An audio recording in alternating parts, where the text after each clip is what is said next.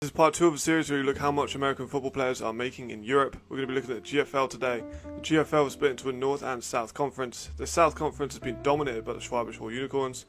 The North Conference was dominated by the New York Lions for a while, but now Potsdam and Dresden seem to really be coming through. As for rule sets on A's and E's, A's are Americans, Japanese and Australians who played high school and or college football in the States.